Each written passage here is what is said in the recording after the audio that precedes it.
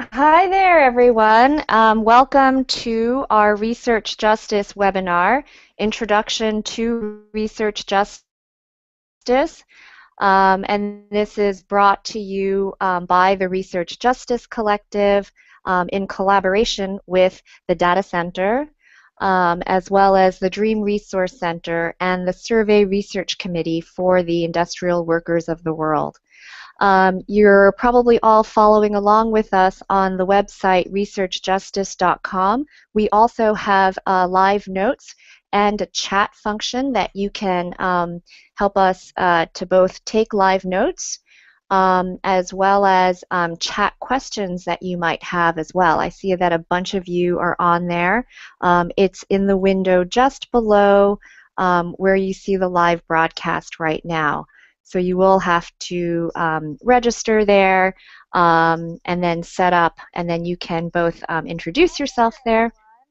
Welcome to our Research Justice webinar, Introduction to Research Justice, and this is brought. Sorry about that. I don't know if you all heard that. We're experiencing a little bit of technical difficulties here, but I'm really glad to see a bunch of you on here, and we're really excited to bring you this webinar. And if you're tweeting today, you can also use the hashtag researchjustice.com. So today, unfortunately, our moderator is sitting outside on a bicycle in the blizzard in Detroit, Michigan. So I'm taking over for him. This is Yvonne of the Research Justice Collective. I'm taking over for him until he gets into a warmer place with internet access. And hopefully he will soon. And we're joined today also by Jay Donahue of the Data Center, who's going to talk about the new toolkit that the Data Center has put out, which is an introduction to research justice. And Jay is based in the Bay Area. He's been there since 2003 and lives in Oakland. He's originally from Pennsylvania. When he's not working at the data center, Jay organizes with Critical Resistance, fighting to abolish the prison industrial complex and end our reliance on prisons, policing, and surveillance as solutions to social problems, while simultaneously building strong, self-determined communities. Go, Jay! And then we're also joined by Imelda Plasencia from the Dream Resource Center. Imelda is the project coordinator of health initiatives at the Dream Resource Center, which is based at the UCLA Downtown Labor Center. She currently oversees the Collective of Immigrant Resilience through Community-Led Empowerment, or otherwise known as CIRCLE, the CIRCLE Project, and the Healthy California cohort of Dream Summer, both of which address the lack of access and health resources for undocumented youth in California. Imelda is going to present to us a research justice case study about Healthy California. And last, Kate Diedrich is here from the IWW Survey and Research Committee. She's a member of the IWW in Providence, Rhode Island, and also a graduate student in public humanities at Brown University. She's interested in how art, history, and literature can be used as tools for social resistance. She believes that all workers can open alternative cooperative spaces in workplaces, neighborhoods, and the public domain to challenge inequitable systems. She's worked in union organizing, public education, and spent 2.5 years in Greece, where she coordinated a study abroad program, taught ESL, and played professional soccer. And Kate's going to talk to us about some of the militant research that the IWW Survey and Research Committee has been engaged in.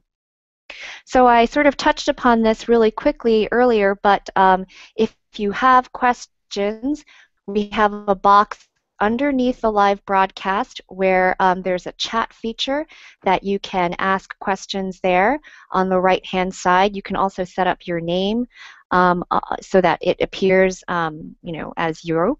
And there's also notes that you can take on the left-hand side. So please feel free to chime in and add your voice into the conversation.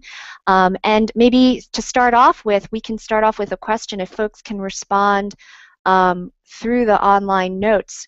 What do you think research justice is? What's your conception? and I'm going to type this into the notes. What is your conception of research justice? So as folks join on, or as you're going through the presentation, please feel free to add in your responses to that question about what is your conception of research justice. Okay, great. So we are going to start off with a presentation by Jay. So Jay, take it away. Cool. Thanks, everyone, for being here. So I just wanted to give you a little framing for the two case studies that will be presented by Imelda and Kate. And I wanted to take a look at how information and knowledge moves around in the world, how research can support organizing in a more theoretical way, and how political power is connected to knowledge. So Yvonne, if you want to go to the first slide. Cool. So this diagram kind of shows a little bit about different kinds of knowledge. So there's mainstream or institutional knowledge, which you can see on the top of the triangle. And those are things like published facts and data that may be generated or put out in the world by research professionals, right? So people maybe in universities or government. And on the bottom, you see experiential, cultural, and spiritual knowledge. And those are things like our everyday lived experience, wisdom that's passed down from our elders or our families, and things that we learn from the world that we're living in. And you can kind of see that on the other side, there's a spectrum of political power that's connected to that. So the more access that you have to mainstream and institutional knowledge, the more power that you have, or more political power that you have.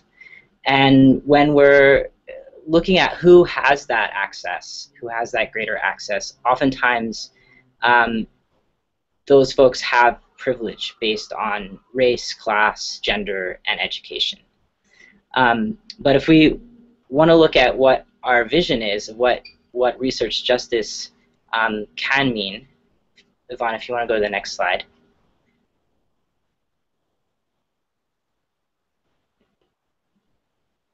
So here you'll see some explanations of the different kinds of knowledge that I just described. But what we want to see is really that our experiences, our expertise, the knowledge that we have through our culture, through our living in our communities, that those things are of equal value and equal legitimacy and have equal political power, and sometimes maybe more political power and legitimacy than institutional knowledge. So that's kind of a vision for research justice. Could you go to the next slide, please? So this is a diagram that we call inside research justice. So it's just taking a little bit of a closer, diving in a little bit more. So you can see on the top there are sources of information kind of that we just talked about. So mainstream or institutional information and grassroots information.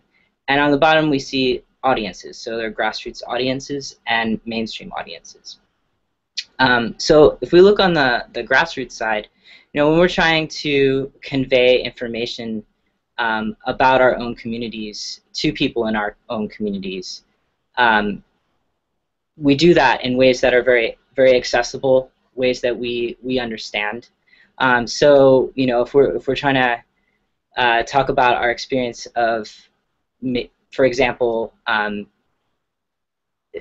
increased policing in our neighborhoods, we might paint murals about that or make YouTube videos, and that's something that people can see and grasp, and that are really really accessible, things that people can interact with. And on the mainstream side, when mainstream or institutions are trying to convey information to policymakers or decision makers, they might do that through reports or data tables or things like that. And that's something that is respected and understood by decision makers and um, policymakers. Where we kind of run into some problems are when, on the one hand, when the grassroots are trying to access information that's produced by institutions. And that's information that we need. Oftentimes it's information about our communities, and it's information that's going to be used to make policies that are directed at our communities. And so sometimes even policies that could potentially harm our communities. So we want to be able to know what's contained in there. But oftentimes they're hidden. That information is hidden in proprietary databases, or might be literally in language that we do not understand. So part of organizing and using research for organizing is fighting for the right to know, the right to access that information. And on the other hand, we have what sometimes could be called the right to be heard. So when we show up at city council, where they're going to be talking about policies that are instituting policies that are related to our communities, we show up and we give our narrative of our experience, and there might be hundreds of people there talking about the same experience, the same shared experience, and we're told that our information is anecdotal, or it's biased, or what have you. Decision makers don't believe us, essentially. So we have to fight for the right to be able to generate our own data and for our own knowledge to be listened to by decision makers.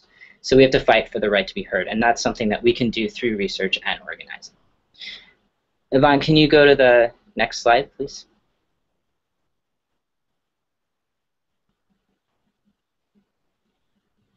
So this is, organizing and what we might call research for action shows how research can support our organizing and our campaigns. So one thing that organizing does, or several things, is we recognize the kinds of power that we hold.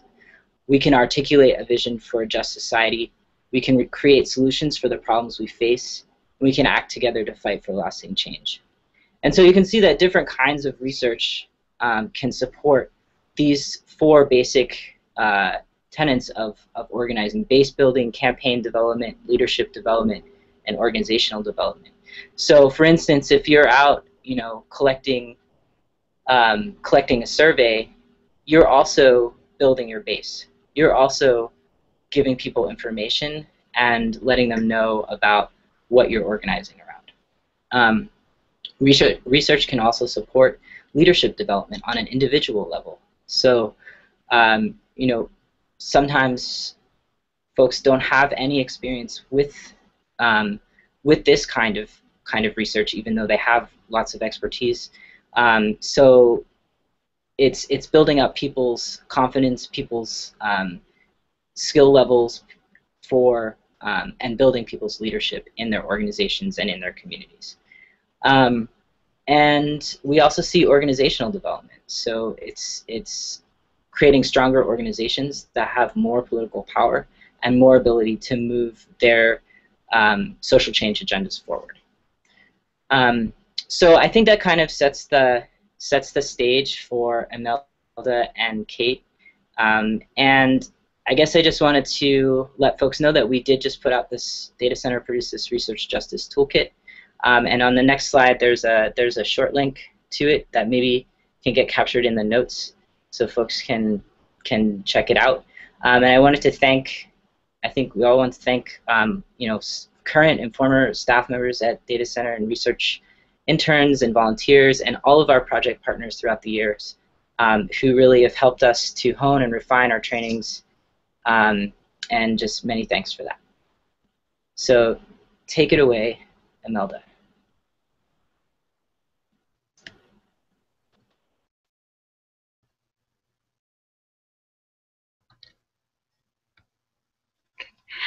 Hello, everyone. So my name is Imelda Plasencia, and I am the project coordinator of health initiatives here at the Dream Resource Center. We're located at the UCLA Labor Center in downtown Los Angeles. And today I'll be sharing with you some of the work that was conducted this summer by our Dream Summer interns. Next slide, please.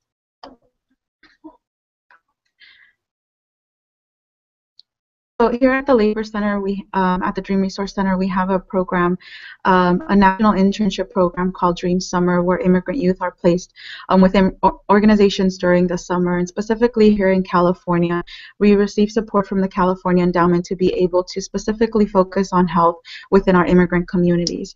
Where we are now, and especially since the Affordable Care Act has now been implemented, and undocumented communities are explicitly excluded from that policy. It is very significant that we have a voice within this conversation, everything that is developing. I think that's one of the major factors that we learned that we've learned from our immigrant youth movement is that other people's decisions impact our lives, and if we don't have a seat at the table, if we don't contribute to that conversation, people will continue making decisions for us, and at the end of the day, it is our personal lives that are very much impacted by those decisions. And a little bit of history within research here in California, we are immigrant youth are very heavily researched. There's a lot of work that has developed from the immigrant youth movement, and there's a lot of interest. People are very intrigued about our community, and oftentimes that has been very harmful. There has been a lot of researchers, graduate students that do come into the community and don't necessarily understand that they are a guest in the community and extract information. Oftentimes we don't know what is produced about what is being said about our communities. Oftentimes I have a friend who shared her story, was a part of an interview, and later found it that it was a part of a book, and never even knew that was taking place. So really looking at research justice as a form of social justice by being able to take ownership over our stories and what is being said about our communities. And so so that's within the Healthy California cohort. What we did is we conducted statewide research on healthcare access for immigrant youth. Next slide, please.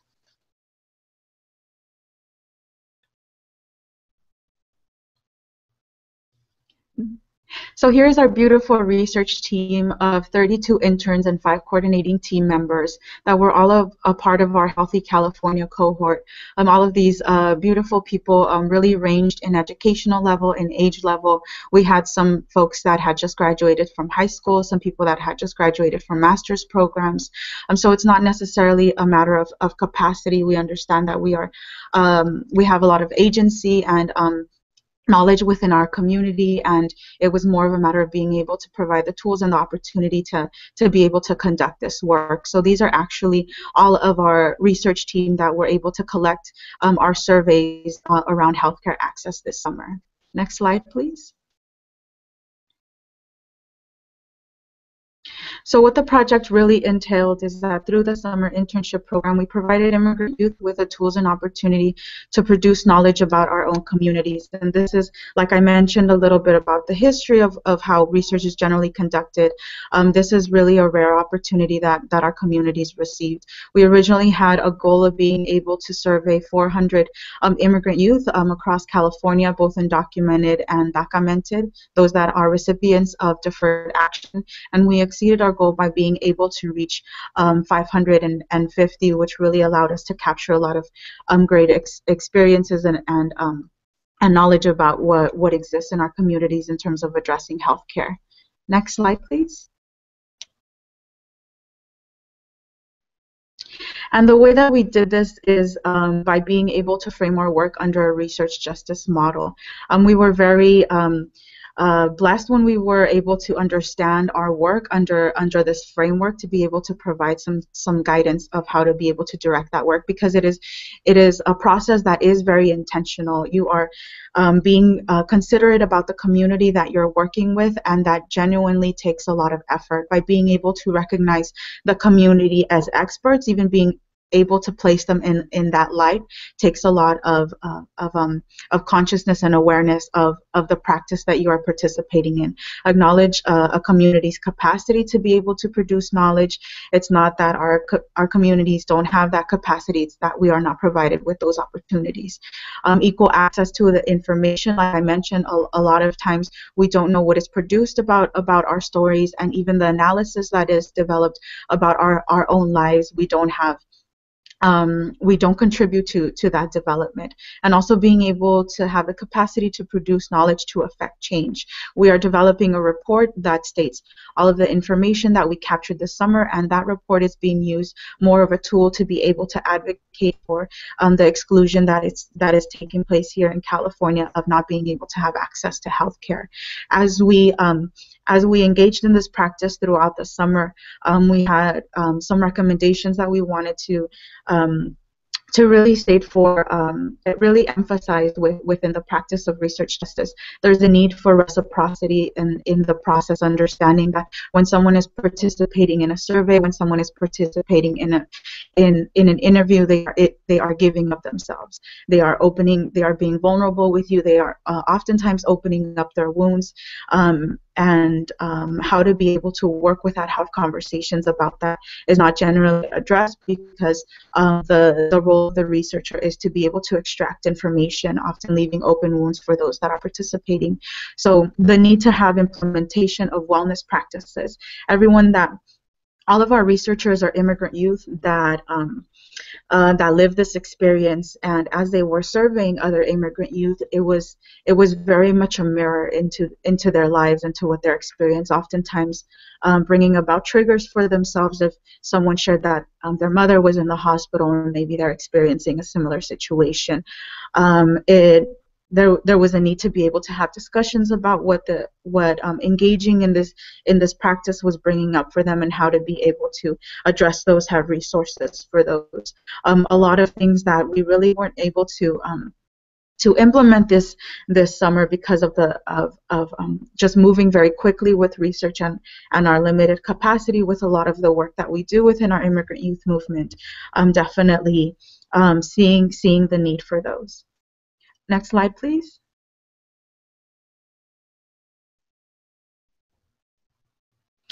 So what the process looked like for us this summer is we did a lot of traveling. We visited different regions in California, all the way down from San Diego up to Orange County, the Inland Empire, Los Angeles, Central Valley, and then to Northern California. As we visited all of these different regions, we were very intentional about sharing healing justice practices and the necessity for those within our community. We talked about being able to have community talking circles, being able to engage in healthy organizing practices, being able to create boundaries for our work and our lives, as we give a lot of ourselves when we commit ourselves to social justice work. And so being able to implement circles, having those discussions was really significant within all of the traveling that we did this summer. The need for inclusivity and reflection. We were moving very quickly this summer to be able to capture all of those surveys, and a lot of times we had to make sure that we stop and reflect. How are we being inclusive? How are we talking to community members? How are we engaging our researchers in this process? A lot of things that can definitely we can refine, but there was an intention, a genuine intention to be able to do that, because we understand the harm that it causes when there isn't that reflection to be able to stop and think through how we are conducting the work and how it is impacting the community. Next slide, please. So there's a lot of positive outcomes that really came out of being able to conduct this work. First, really having the confidence to actively participate in research. Like I mentioned, our researchers really range in age and educational level, and research is often perceived as a very elite practice. Often our community doesn't have this opportunity to be able to engage in research unless they are able to to attend a UC, be connected in some way to this type of work. But for those who are in community college, who are even at the Cal State level, often don't participate in this. So even being able to perceive yourself as this is something that I do have the capacity to be able to do. A lot of that leadership development that was involved in some of what Jay mentioned in some of those research justice tenets. Being able to provide a deeper understanding of how health impacts our immigrant community. So our undocumented status is really something that impacts every aspect of our life in one way or another, but it is something that we don't really want to think about because it is very heavy. But being able to have an entire summer where we're really being able to have an opportunity to sit, listen to our community members about what are those needs was very significant. I think for undocumented communities, we're so used to being neglected, not being heard. So even providing folks with listening was very significant.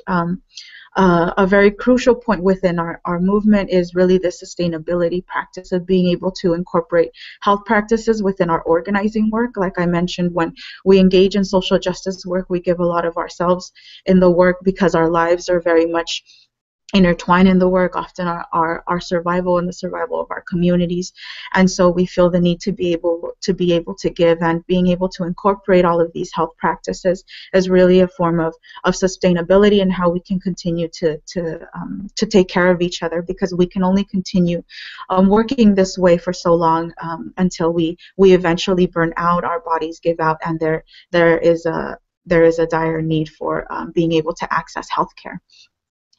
And what's most significant is really this new framework for conducting research with immigrant communities. What's been most significant about our immigrant youth movement is that we are speaking for ourselves, we are addressing what the needs are within our community, and we are the ones leading that voice with the support of our allies and friends. But this new framework of conducting research, it's really immigrant youth stating that we don't want to work in this way where people come into our communities, extract information, and we no longer hear from them again. We want to be incorporated into this process, into this work. The framework that is being developed, what you are stating about our communities. And that is a very intentional practice, but it is something that our community is in need of and is now asking for under this research justice framework. Next slide, please.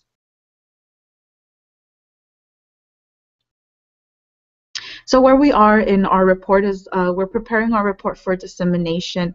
It will be released at the end of February, early March, and it is very much intertwined with developing an advocacy strategy. Here specifically in California, Senator Ricardo Lara stated that he will be proposing a bill to cover the remaining uninsured in California, specifically the undocumented community. And the report that is being developed, the work that was conducted this summer, really informing that proposal. We'll be using that proposal to visit the different regions where we captured those stories throughout the summer to be able to share some of the data that was produced and the analysis, and have conversations with community members about what this means, our exclusion of healthcare, and what we can do to be able to advocate and push for change. So much like the research in itself is a practice where we are able to develop our campaign development that Jay was mentioning, as well as leadership development, but it is very much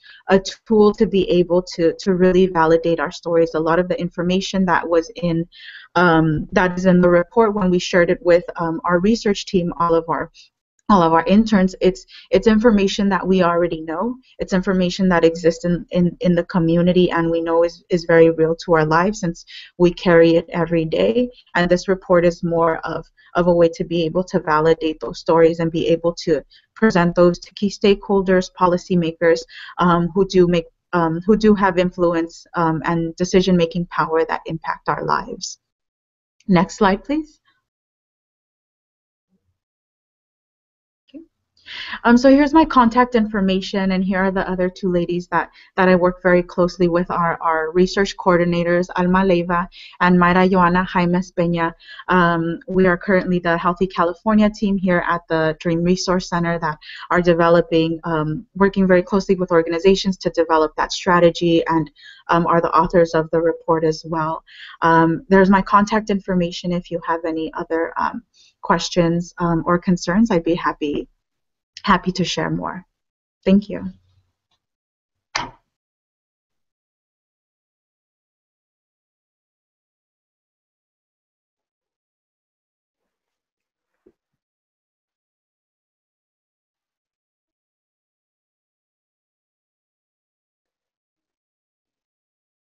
Great, thank you.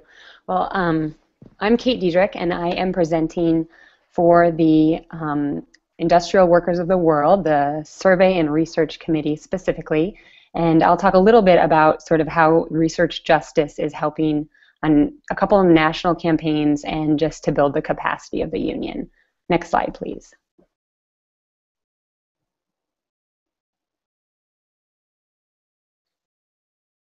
So the Industrial Workers of the World, or the IWW, were founded in 1905 and have an incredible history in both American and international labor history and just revolutionary social, cultural history. So I'm not going to go a ton into the history. I really encourage everyone who hasn't been introduced to this union to look into it. The IWW website has a lot of great resources and links to other resources as well.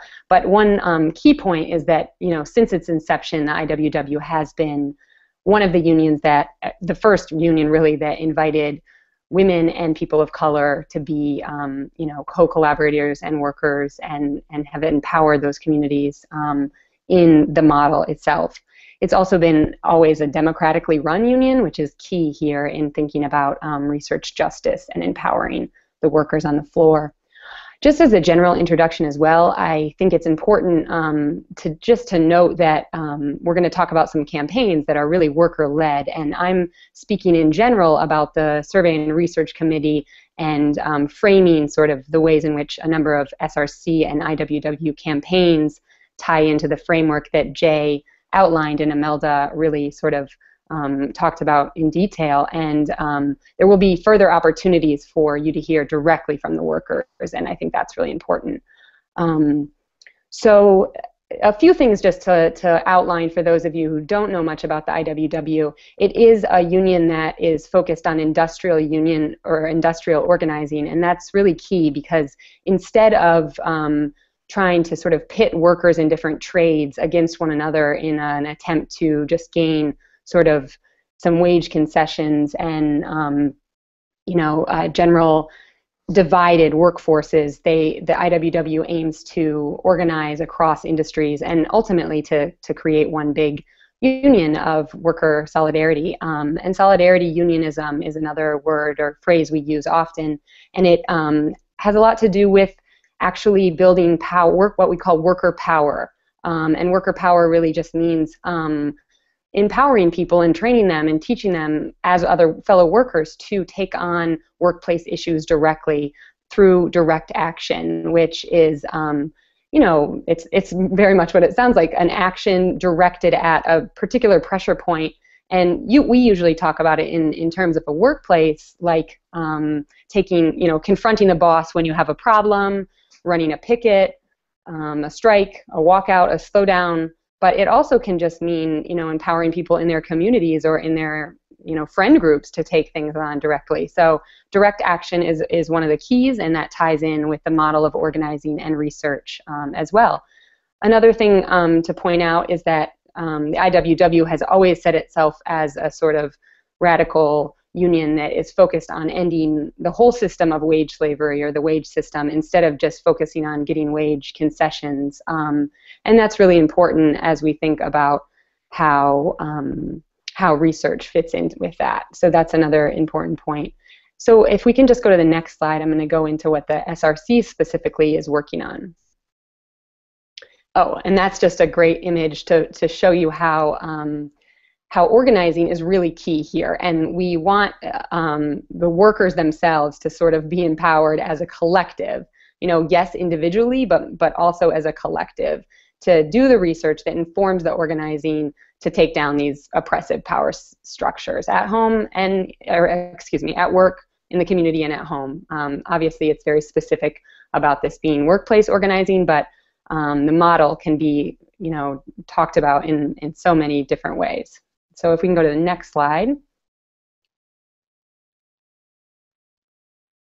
Great. So specifically kind of talking about the Survey and Research Committee, this is one branch of the IWW's organizing department. The goals of the SRC are to analyze organizing strategies and tactics in order to support specific campaigns. So to use research to analyze the strategies that workers on the ground are using in a particular campaign. To promote and encourage worker-led research. I think it's so good to go last in this presentation, because I think you have a sense of what it would mean for the actual workers on the shop floor or in a particular company to understand that they hold the tools to ask specific questions about the workplace, investigate things that they know because of their on-the-ground work. So if someone is in a workplace and they know that the boss is planning on hiring union busters, they have so much more capacity to go in and do the research that's needed to understand who's being hired, how much they're being paid, what traditionally happens in union busting, and then communicate that to the workers on the shop floor in a way that is not sort of top down from the research department. Traditional unions often will have a research department that's very isolated from the on-the-ground organizing and from the workers themselves and organizers. So this kind of takes down a number of those walls. And that's tied in with this model of creating practices of research that empower and recognize the individual and collective experiences and knowledge of workers. And then ultimately, I think that there's a larger kind of structural and macro project to build a strong culture of research justice within the IWW, and that's an ongoing project, and we're really working now on making that intentional and tying that in with the campaigns that have successfully used research to further their goals. Next slide, please. Great. So just to introduce you to one campaign that many of you might be familiar with. If you're not, you should definitely check out that website there. The Starbucks Workers Union has won a number of major wage, schedule, and health and safety victories in both New York City and Chicago, and that work was, supported by research justice, again, on the ground, and sort of this more traditional computer-based corporate research, as we sometimes call it, to understand, the power structures within Starbucks. But also, again, workers on the ground will need to know kind of what some of the facts are about the company, what their specific Starbucks shop, who the managers are, their power, who makes decisions, whether there's going to be any anti-union activity.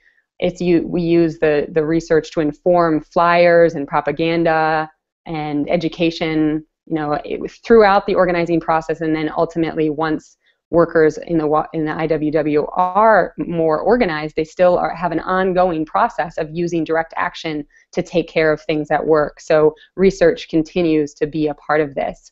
And then, there's a lot of exciting work continuing with the Starbucks Workers Union across the country. So really thinking about continuing to expand the worker power and research power of the Starbucks Workers Union will be something that we're working on moving forward. Next slide, please. And then a second campaign that is still ongoing, is specifically in the Twin Cities, is the Jimmy John's Workers Union, and the workers on the ground there are building their capacity to use research to kind of advance this campaign, which is at a critical stage and needs a lot of support. So they want to win fair wages, sick days, and just general respect, and research can be a tool that empowers you to kind of do that. And so you can check out the Jimmy John Workers Union's website there. And again, with both of these national examples, we hope to be able to offer some, further opportunities to engage with the workers that are actually, fighting these fights. Next slide, please. So like many people in the labor movement, the IWW knows that the global supply chains and logistics is a critical space for organizing. So kind of this global just-in-time production and distribution has created some critical spaces for organizing and international solidarity. So we're going to be working to understand major supply chains worldwide and cross-reference them with a number of labor disputes that are ongoing. Next slide, please. Yeah, so I'm sorry my image didn't work on the one before that. It was a kind of a cool shot of just how kind of products move around the world, which is something that we're working with, on the ground workers to map out. So again, this is a space in which the people who are actually doing the work know where factories are, how they're set up, how trucks drive to ports, what the shipping lines are, where the retail stores are. So having a very kind of advanced map of the global supply chain is really important, and research can help workers on the ground to better understand their role in this sort of just-in-time production.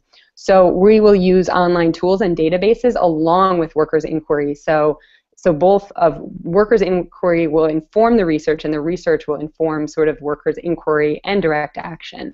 So at this point, we're working with contacts at incredibly important logistic hubs in LA, Oakland, Portland, Seattle, New York, New Jersey, and even in China. So that work is ongoing, and stay tuned for more information on that. Next slide, please. Yeah, so there we go with the image. So as I mentioned, we'll continue with kind of this supply chain research, and it's informed by a lot of what's already happening on the ground, but we are hoping to put together a toolkit for coordinating readings and continue to host webinars so that we can connect other folks who are doing this kind of work together. And so that's just a little introduction into the exciting work that's going on with that. Next slide, please. Great. So I just want to say many thanks to everyone who's helped us to kind of coordinate this awesome webinar. I do see a quick question that I'm going to answer while I still have the mic. I think it might be unclear. So the SRC, the Survey and Research Committee, is part of the organizing department of the national and the international IWW. So workers in their local branches can engage with the SRC and come to us for training and support, and ask for folks to go and run sort of what we would do with like an organizer training, but for research. So they can access a lot of the information online via monthly phone calls, and then also just folks on the ground are increasingly being trained and empowered to do this work themselves and then connect it back to the national campaign. So I think that's sort of the ultimate goal, as I mentioned, to create this research culture has to do with creating what we would call sort of, campaign development and organizational development. And this is, what everyone wants to do, which is to use research to better specific campaigns, but also the organization as a whole and its ability to connect workers on the ground to other workers, to campaigns that have been done in the past, to research that's already been collected. So often, a lot of this work has already been done. Workers know how to sort of, map out their shops and understand who makes decisions and call them out, and it's incredible what work has already been done, but it's a lot of what needs to happen, and what we're working on is kind of connecting people together and creating an intentional practice and specific toolkits. So that's all for me.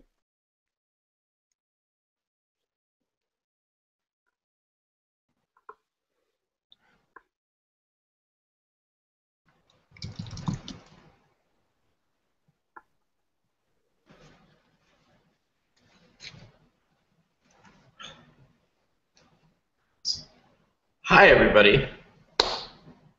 My name is Joe, and I am a little late to the party because of a little thing called snow. But I really want to thank everybody of our presenters who took the time to make these great presentations and took the time to be here today to present them for all of our 80-plus viewers on the internet abroad and potentially even more. If you're on our website at researchjustice.com, one of the ways that you can interact, and some people have already, is to pop into our Etherpad that's embedded right below the video and hop on and type in any questions you might have. Some folks have been doing this already, so I want to give a chance for our presenters to address some of them. One of the we have some questions for individuals as well as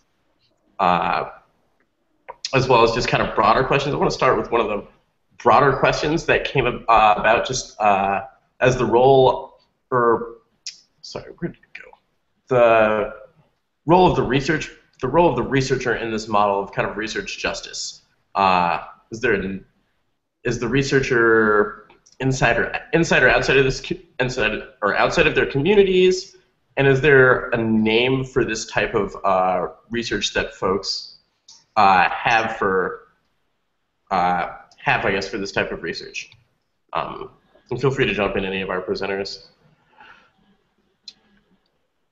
Well, I could answer or provide some answer first.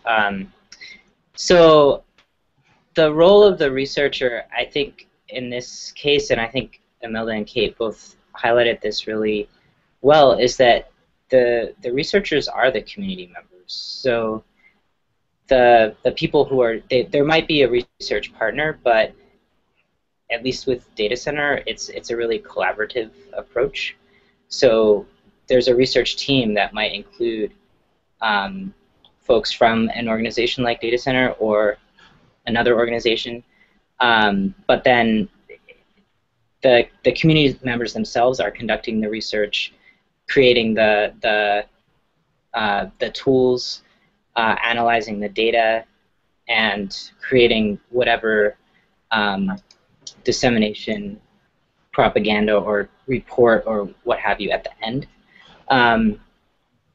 So I think we like to call this, at least at Data Center, community-driven research. So the research agenda is really generated by the community members themselves, and is not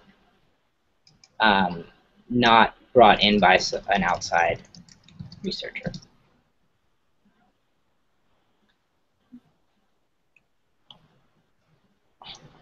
Awesome. Does anybody else care to chime in on that? Any of our other presenters? Yeah, I'd just like to add that what Research Justice does, it is very intentional at positioning community members as experts. And so being a part of the community, it's something that you live and carry every day.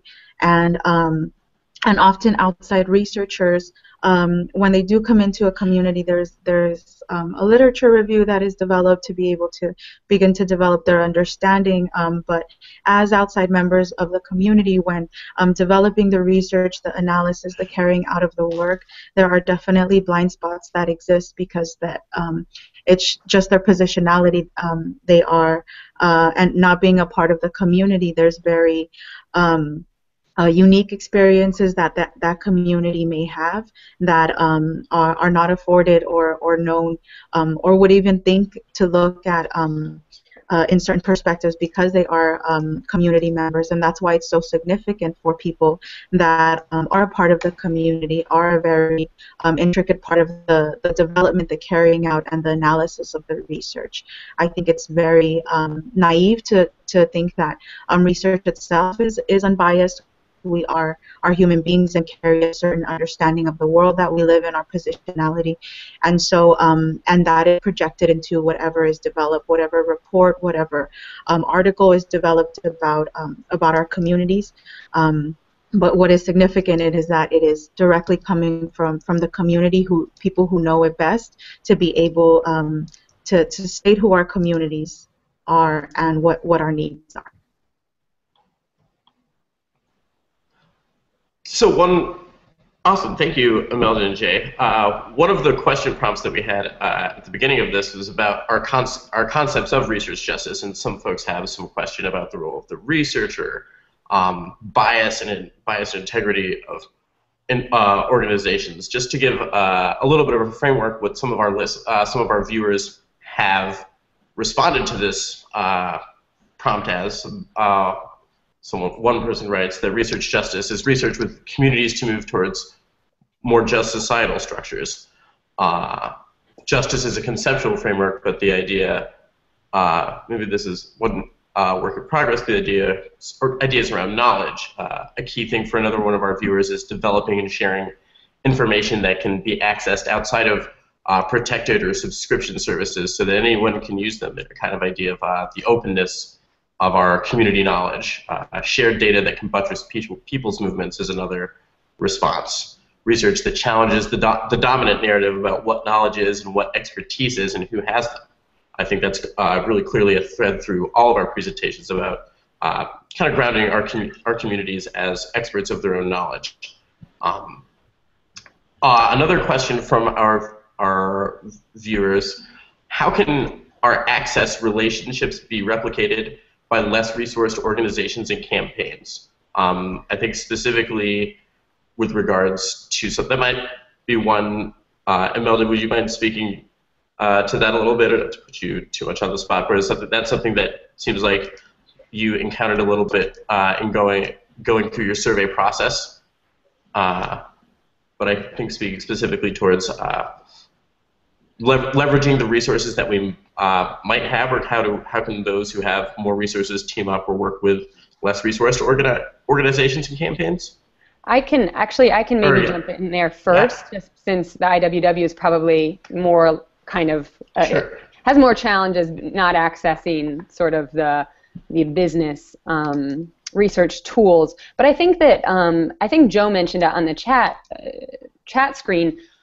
All of the it's not like research isn't being done by the other side, by all kinds of people, and so there's a ton of research happening, and there are people who are allies in power structures, in universities, in business unions, at the local library, all kinds of places. So I mean, someone did mention the library as an important place to know that you can get access to tools like LexisNexis and Hoover's, but there are really expensive databases, and some of them are really helpful to sort of, there's a access to every single business's physical address that only well-resourced universities can get. So it is really important, I think, to continue to find allies within these power structures, because we're kidding ourselves if we think that we don't need to ask, as undersourced, often grassroots sort of militant research workers, that we don't need to ask for support from allies from within these structures at this point in time. And I think it would be great if, I know people are adding on the menu that there are a lot of people even in this conversation have knowledge about resources. So it would be cool if we could share some of those, because it is still a struggle and a challenge, and we're trying to align communication on how to get to those sources, but it is difficult. Awesome. Thanks, Kate. Other folks, does anybody else want to chime in on that? I would just want to echo what Kate mentioned. It's yes, it's extremely difficult to be able to be undersourced, and often what takes place is that a lot of personal resources are used to be able to carry out the work, just because we understand that as a community that there's a need to produce the research of how it's going to be used. I think being able, with the leadership development component, being able to develop that agency within our community to be able to make those direct asks from our allies, folks that are very intentional. I think we're so used to kind of just figuring out what we can with what we have, and but the need to be able to continue strengthening partnerships and really working alongside our allies. That was a great point.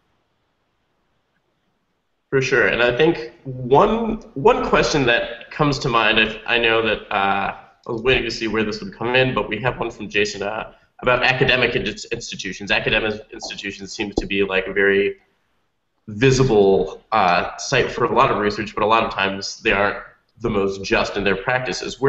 How do we see academic partnerships fitting in to our model of research justice? So from my end, I actually started with conducting research when I was still an undergrad at UCLA, and being able to really understand what that entails. I didn't know what the framework or a different way to be able to approach it. The methods of research justice weren't introduced to me, but I just knew that it was a very harmful approach. And I think through being able to continue having these conversations about research justice, and we do conduct collaborative work with our academic partners, because like Kate mentioned, I think it would be naive of us to feel like they're like we can stand outside of them, or we don't need to be in partnership or in community with them. We are in community with them, and are all developing information about about our lives, about our communities, and so we're beginning to have conversations with academics, especially those that work with immigrant communities, about how they are conducting the work, and being able to express the need of how crucial it is to have immigrant youth be a part of that work. There definitely is a lot of resistance, a lot of people that are generally used to conducting research in a certain way, as well as it being really devalued because of working with community members, and those are more personal perspectives and traditions of being able to conduct this work. But as we're seeing with research, and as we're hearing from community members, it is harmful. It is damaging. It leaves open wounds, and if it isn't advantageous to the community that you're working with, there is a need for reciprocity. It's not okay to come in and have and extract information, take information from our communities, and I think more academics are beginning to be able to understand that, to respect that. But it is a gradual process. There is resistance, but there is an intention to have more collaborative work. Yeah, I totally agree. Thanks for that, Imelda. I think sometimes it can be a strategic choice for a community or grassroots organization to partner with a university. But I think, as Imelda mentioned, there are certain things that need to be agreed upon up front. I think one thing that we run into a lot is the issue around publishing, and then who has ownership over the data after the project is over. And a lot of times universities have rules around both publishing and even like destroying data when a project is over. So ensuring that there's some kind of agreement or contract where the community can state its needs up front.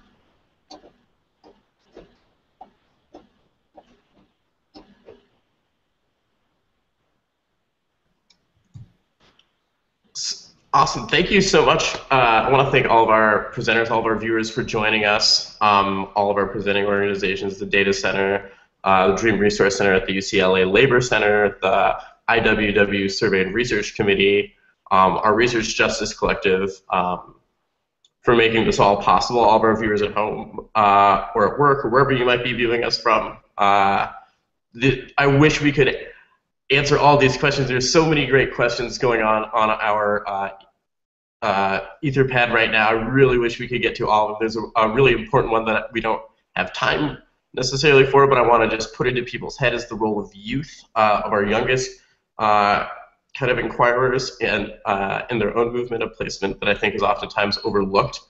And a couple of reminders for all these questions that you might want to ask more. There's one kind of commentary running along about connecting all of these kind of pieces and resources together this upcoming June 19th through the 22nd in Detroit. We have a network gathering and a track of sessions which we're currently accepting proposals for. Those proposals are due March the 1st, and we would really love to see all sorts of the great folks who worked mentioned today propose a session for the Allied Media Conference here in Detroit. And you can find more information on that at amc.alliedmedia.org, which is right up on your screen. And we currently have a survey as well. If you're interested in joining our Research Justice Collective, also up on your screen, bit.ly/Research Justice 2014 survey, all lowercase. If you're interested, we'd love for you to fill that survey out by March 1st. You can follow us, as always, on our hashtag at Research Justice. And if there's anything else that you come across in any of your trials on the internet, feel free to hashtag it or post us up.